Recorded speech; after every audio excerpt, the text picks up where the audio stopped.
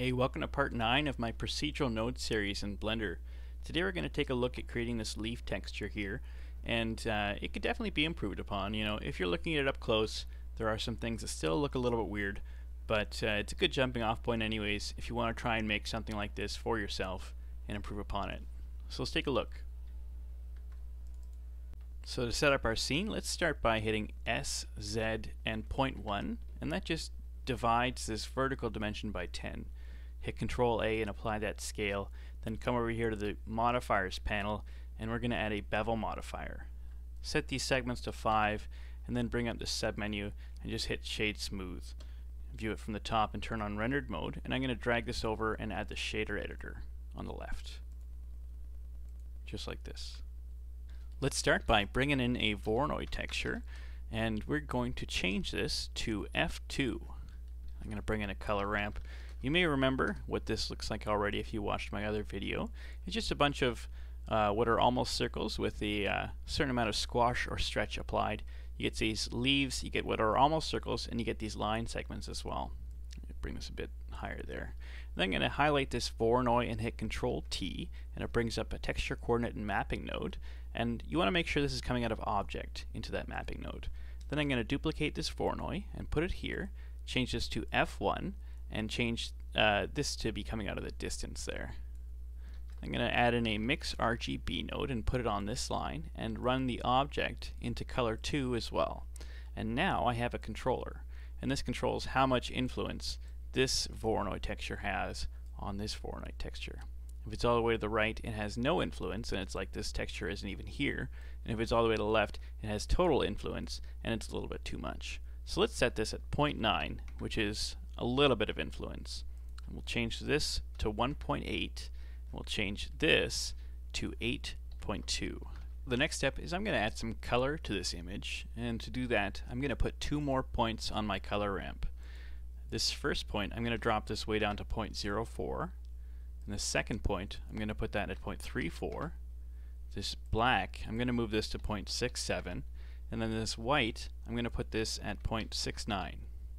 And this bottom value, I'm going to change this to kind of a light green color. This is going to be the center of our leaves. And then this second value, this is going to be kind of a dark green color. So you can see it already appearing on the right. Light green in the middle, dark green, and then a black border, and then white everywhere else still. If I was to move this white back, whoops. If I was to move this white back, you could see there's more of a black gradient going on around there. I just didn't want that, so that's why I hugged it so close to that black value. The reason for my next step is I kind of wanted to break up the uniformity of these leaves and make that kind of cell pattern that you see. And so I'm going to duplicate this Voronoi texture and change this to distance to edge. Let's see what this looks like. It's kind of that cell shape, but we want it way tinier. Let's change this to 40. Hit Control T, make sure this is coming out of object, just like this. And I'm going to add in a noise texture along this vector line. Duplicate this mix and bring it down here, and then just plug object into color 2. And we'll leave that at 0.9 and leave this texture as is. I think this looks pretty cool. So next we're going to add some color here as well, and we're going to use a color ramp to do it. Place this on the line right after the Voronoi, and this black and white, we're going to leave them where they are, but we're going to change this white to kind of an olive color, just like maybe something like this here. That looks pretty good. Then we're going to mix these two together and set this at 0.45, just like that. I'm going to come over here to the second texture and just turn down this brightness a bit. It helps this pattern disappear a bit more into the leaf, just like that. That looks pretty good. This is looking pretty good.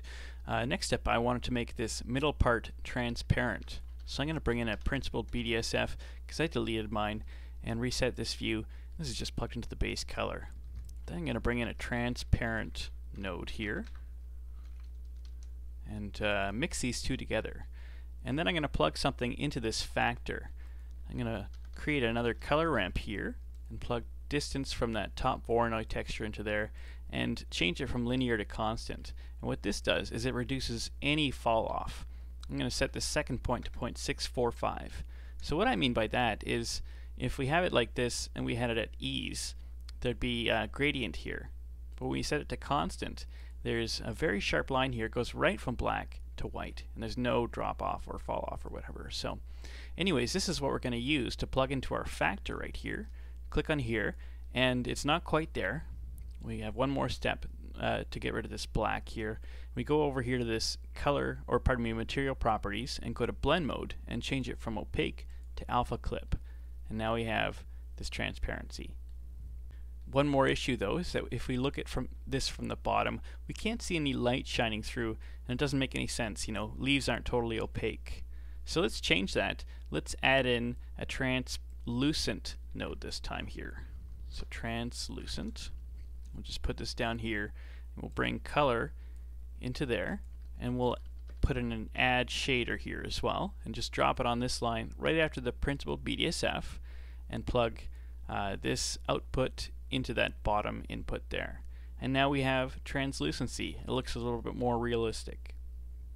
So at this point I still wasn't really that happy with the shape here. It just looks a little bit too rounded and uniform. And so I thought, you know, what if I put a noise texture on this line right here? You know, it changes it, but maybe it changes a little bit too much. So how would I ease it off? Well, I did the same strategy that I used for this Voronoi here. I'm going to duplicate this mix texture and put it right here, and then run the object into color 2, just like that.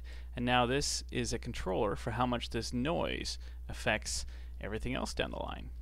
So I'm going to set this at maybe 20, and then put this factor at 0.7. I kind of like the look of that. That looks pretty good.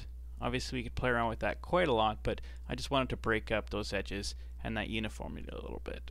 Hey, that's it. We're done. I'm just going to quickly show you how you might use this, you know, texture so far. It might not be super obvious, and I kind of had to play around with it to get a good result. So I'm just going to hide this for a second. And you have to have sapling tree generation add-on enabled to do this next part I'm going to do.